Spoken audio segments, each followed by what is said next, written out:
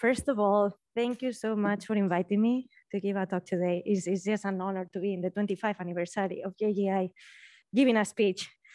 So the title of my presentation is Towards Lignin Consolidated Bioprocessing, Bacteria or Fungi. So when I was putting the presentation together, I was thinking of telling two different stories, but then when I was going through it, it's like, you know, I'm going to focus on fungi. I'm going to focus on fungi, even though my love is, my heart is split between the two of them. Today, I'm going to focus mostly on wire rod fungi. But because I selected that title, I will still end up the presentation with a couple of slides, like saying which one is better, or maybe there is none that is better. Okay.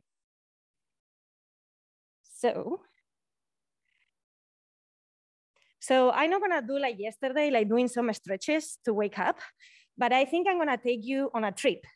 I'm gonna take you to the Carboniferous period that happened only 360 million ago. And in that trip that I am with you, microphone, we are in a place, something like this. So our Earth was full of organic matter, a lot of wood on the soil, a lot of swamps, and the degradation of this organic matter was very slow. But the trip is over. And why our trip is over?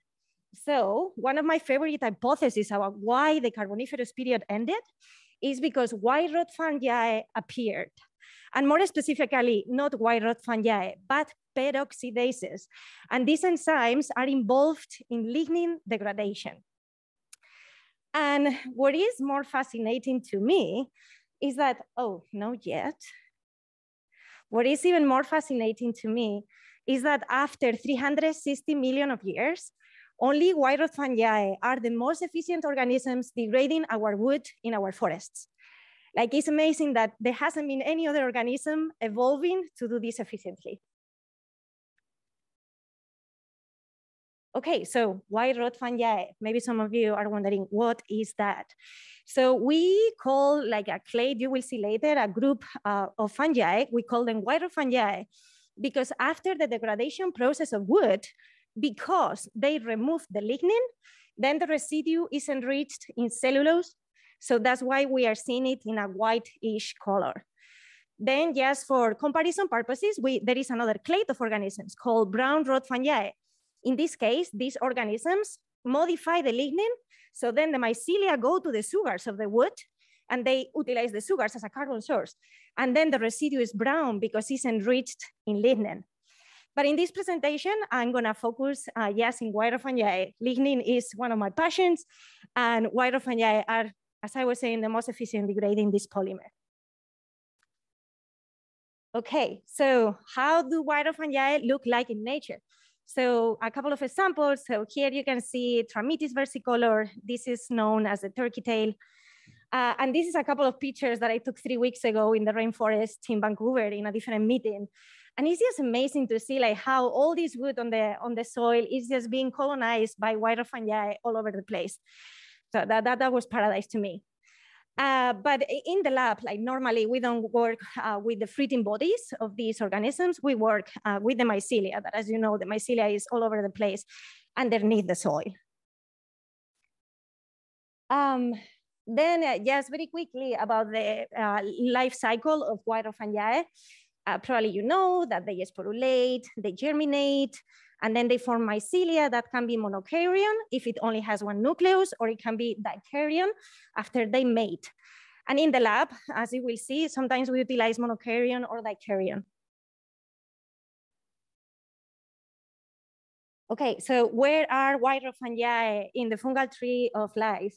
So here you have the tree that is shown in microcosms in the JGI website. And our wire rod fungi are here in the Agaricomycotina subdivision. Then more specifically, our wire rod fungi are in these 3 different classes and in these different orders. And here you have the number of species that have been reported or that are already reported in JGI. Most of the wire rod fungi are in the order Agaricales. And one example is the oyster mushroom that is really good with garlic and olive oil. And then we have polyporales like Trametes versicolor, the turkey tail. Then in terms of number of genomes, as I was saying, like right now there are not so many. There are already like 80 sequences, 80 genomes already published. But in microcosms, you can find up to 150 genomes of white rod fungi. Okay, so I'm not gonna explain like how white rod fungi degrade lignin, just very quickly. So this is the lignin polymer. As you see, it's a heterogeneous aromatic polymer. It's formed by 3 main units. It's syringic, Y-acyl, and synapyl, depending on how many methoxy groups they have. But basically what I wanna show is that it's a very complex polymer. It has like many different type of bonds and many different type of units. And white rod fungi have developed a system based on peroxidases and lacases that can oxidize like beta-O4 bonds among other bonds in the lignin polymer. But even thinking of lignin degradation, that is not the panacea to degrade lignin, because these enzymes, what they do is generating free radicals in the hydroxy groups. So when you have like 2 aromatic compounds by themselves, they are gonna repolymerize. So white rod fungi do not only utilize like these enzymes to break down lignin, there are metabolites, and there are also many other enzymes involved in the process. Okay, so why are white rod fungi important? Well, you saw in the first slide that they ended up our trip. They ended up the Carboniferous period. And nowadays, white rod fungi, the habitat of white rod fungi are forests, and forests are 30% of our planet. So as you can imagine, they are like key players in global carbon cycling. But then something that I am also interested is in the applied science point of view. So probably you know that right now, one of the major challenges of lignocellulosic biorefineries is that we don't know what to do with lignin.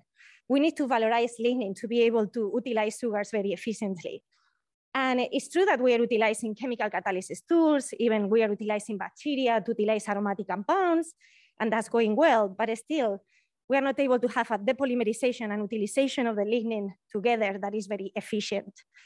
So this is very futuristic, and of course, I am not solving this today, but ideally, we can think of white rod fungi as the best biocatalyst for lignin valorization. They could break down lignin, and eventually they could utilize the lignin, that carbon, and then secrete a product. So we could make money from lignin. That's our major purpose. Okay, so what do we need to know about white rod fungi? Which are the gaps right now?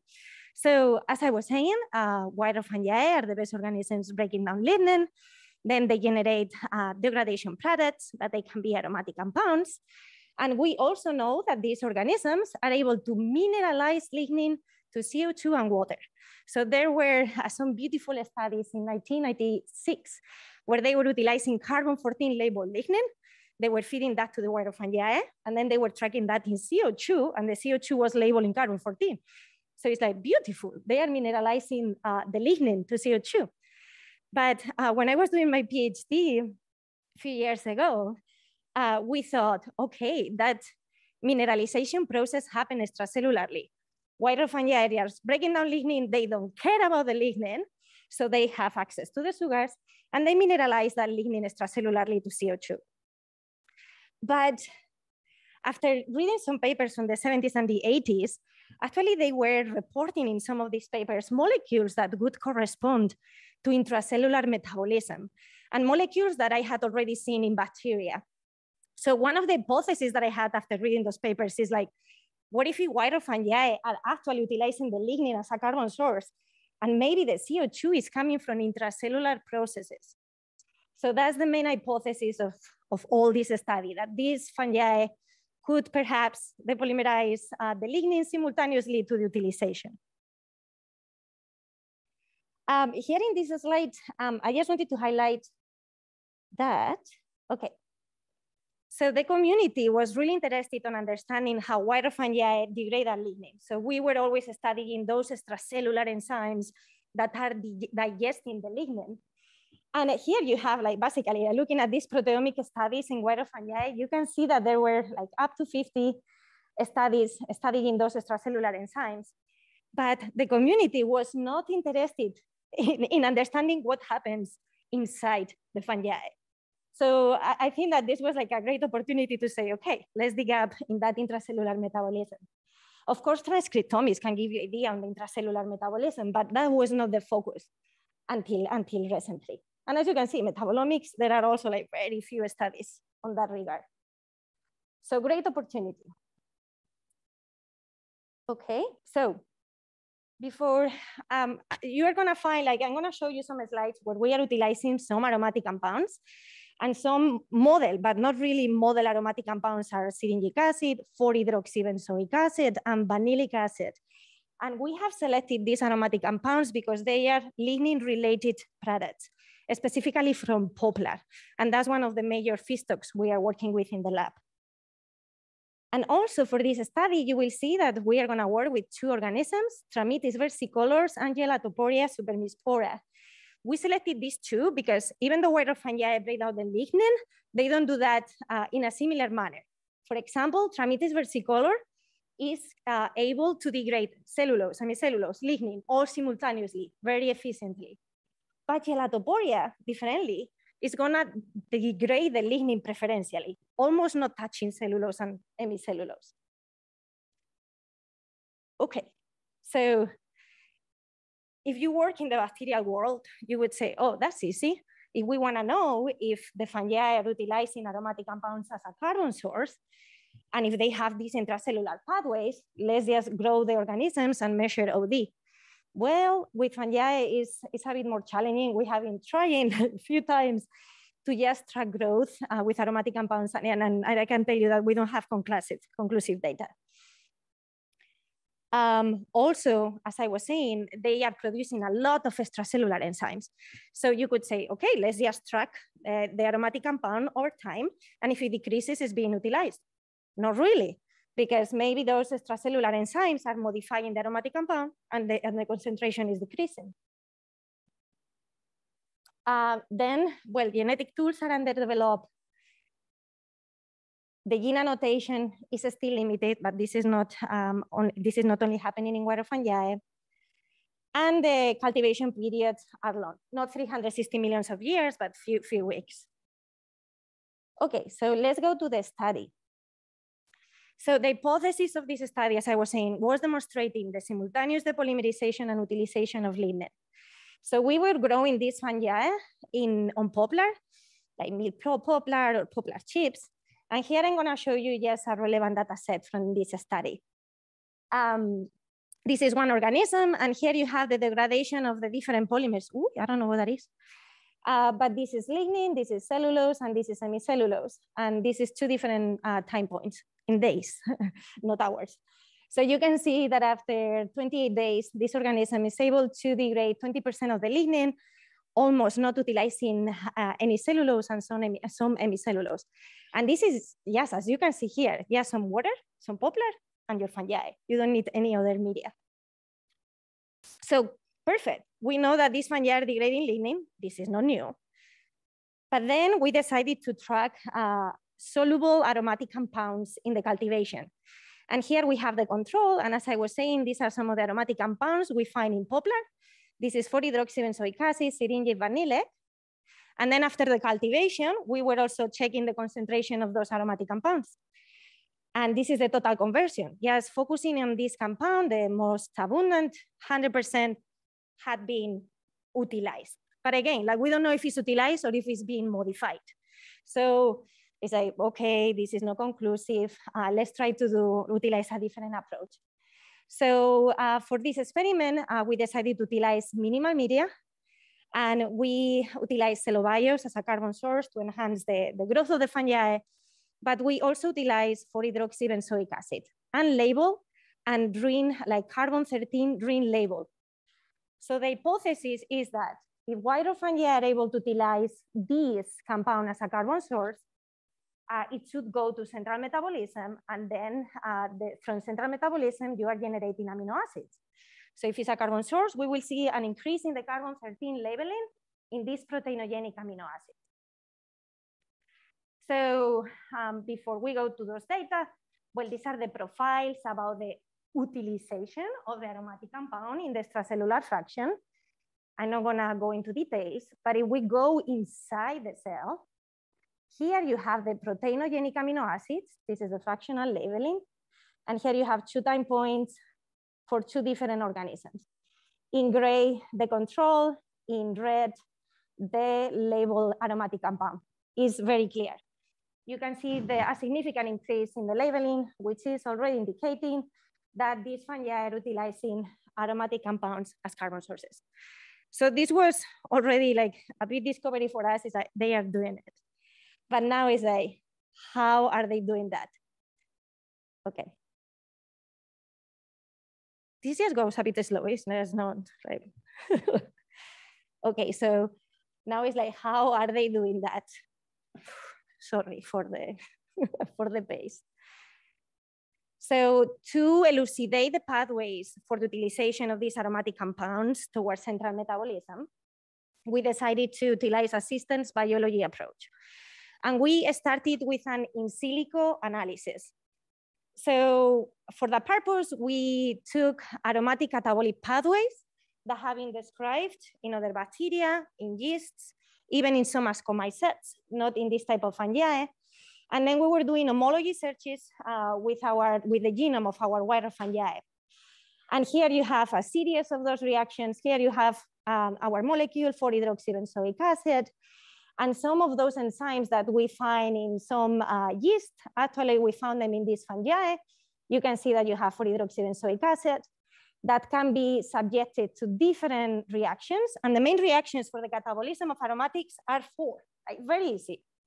Hydroxylation, oxidative decarboxylation, ring cleavage, but dioxygenases or demethylation. But this is not the case for this compound. It would be for vanillate, that it has a methoxy group.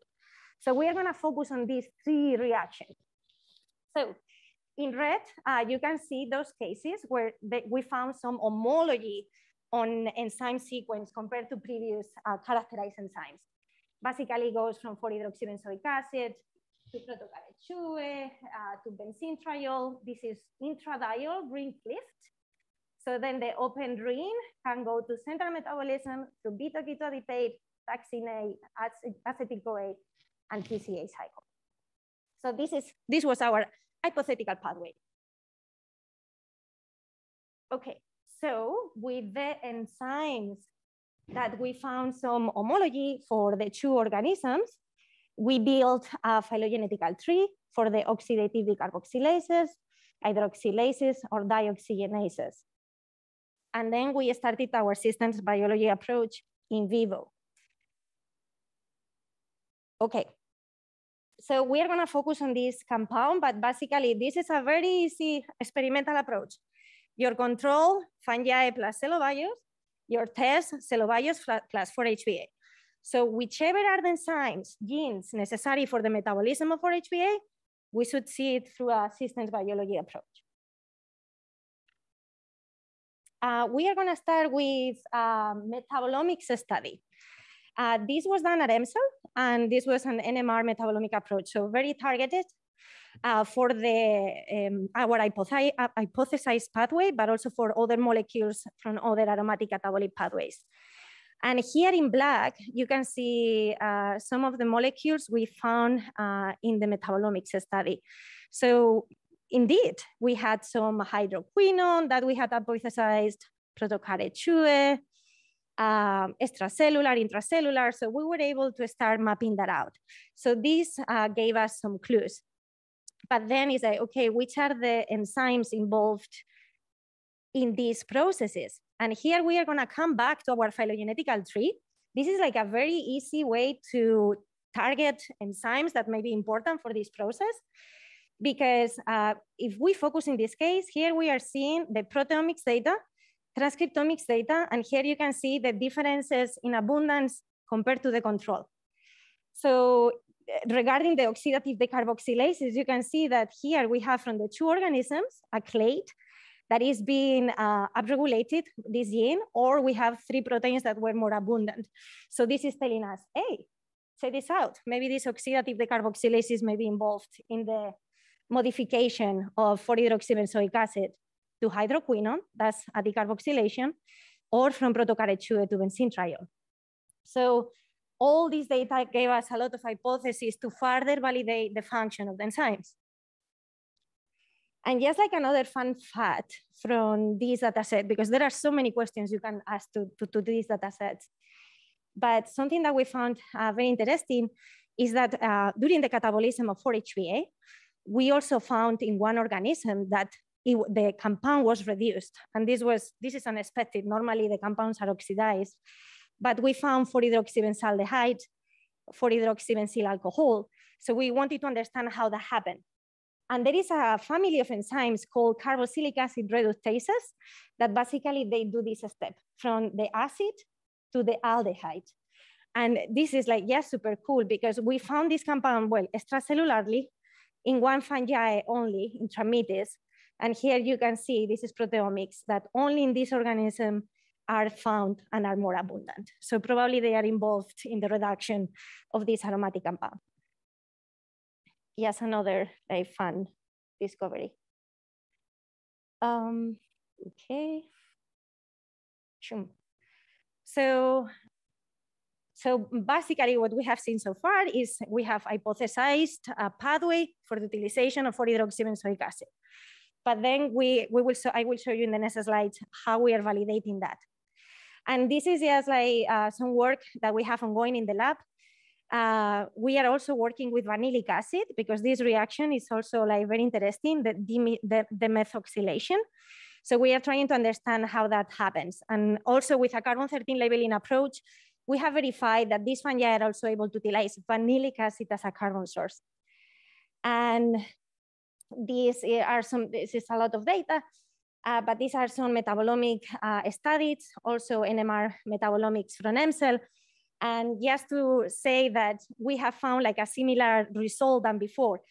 With Trametes, we have also seen that vanillate is being reduced to vanillate and vanillin alcohol.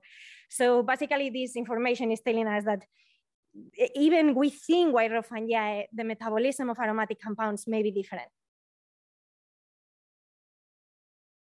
Okay, so we have our hypothetical pathway. Now we have to validate the different enzyme reactions. And for that purpose, we were working with JGI.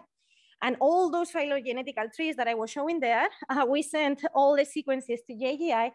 And basically, and I can say like 100% of the sequences we sent, they were like, we got the plasmids for all of them. They were like produced, synthesized successfully. And it was 44. So then we were expressing this in E. coli, even though they were codon optimized for E. coli and Pichia pastoris. And for an initial screening of the different reactions, we were just talking the lysate of E. coli. And for the most promising cases, we started the purification of the enzyme. And this is what I'm gonna be showing here. So oxidative decarboxylases, this step and this step, we were able to validate the function via cofactor turnover assays, but we know that this can present some futile cycling. So apart from these assays, we have also verified the product, and this is ongoing work. We are gonna make crystals of these enzymes.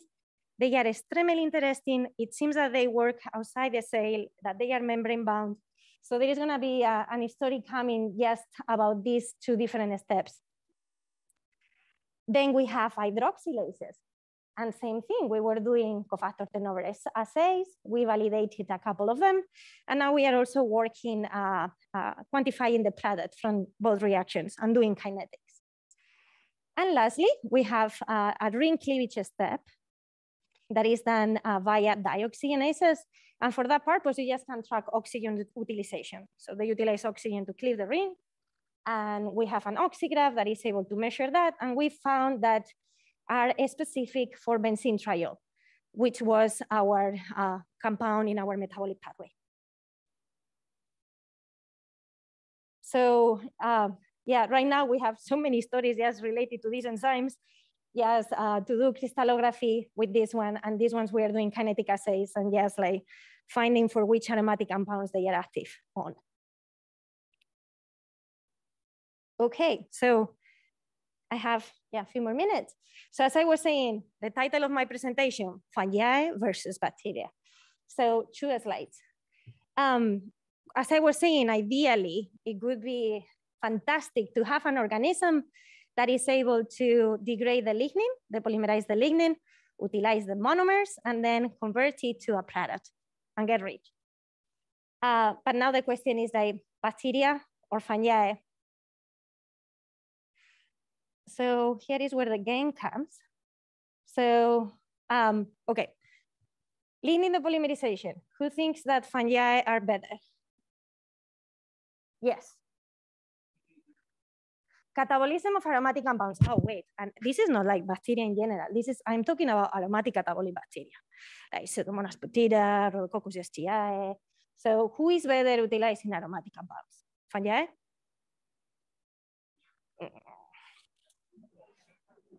We are just starting. Right now. It's just one aromatic compound. Like, there is so much to discover, and this is the opportunity.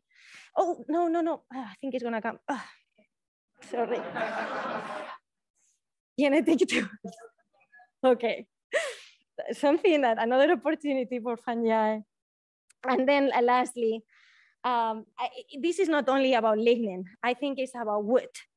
And I think that the wider fungi are just amazing, degrading all the components simultaneously. So why not utilizing these organisms just to do it in one pot?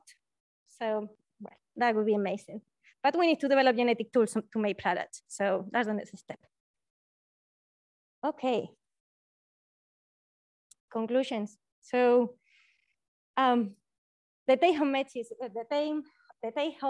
is that we have demonstrated for the first time that carbon derived from lignin can be sequestered by wider fungi. And actually, this is really important even for soil ecosystems, like thinking that carbon from that polymer can be sequestered in the fungal biomass. And also, I think it's also clear that there is so much to learn from wider fungi. There are so many activities that we still need to discover, enzyme activities. And even apart from lignin or wood, like wider fungi can be utilized for many different applications. Maybe you have heard that now you can do leather, like different material, composites, textiles. It can be utilized for production of enzymes, degradation of plastics. So understanding the intracellular metabolism of wider fungi is not only important for biomass, but also for many other applications. And thank you so much to everybody that has been involved in this study. Well, first of all, I thank you to the Office of Science, BER, for the funding to conduct this work. Also, all the team at NREL, Carlos, Erica, Teratas, Alexa, Alison, and Eugene. Also the MCEL team for proteomics, transcriptomics, NMR metabolomics, and JGI for DNA synthesis, and actually currently lysosomal metabolomics work as well. And yeah, thank you so much. If you have any question, like for the people that are online, here you have my email. And this is a picture that someone thought that it was funny to take me pictures while I was taking pictures in Vancouver to the wider fungi. So that's my life. Thank you very much, Davinia. For interest of time, I can take only one question.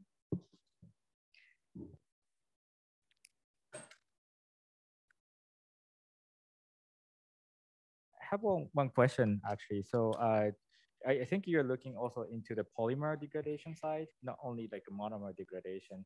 Can you speak a little bit about the polymer degradation?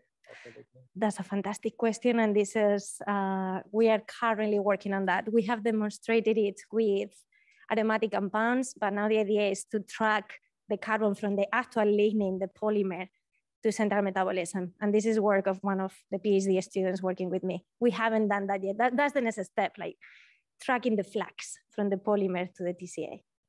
That's great. Thank you very much. Yeah. Thanks again, Davinia.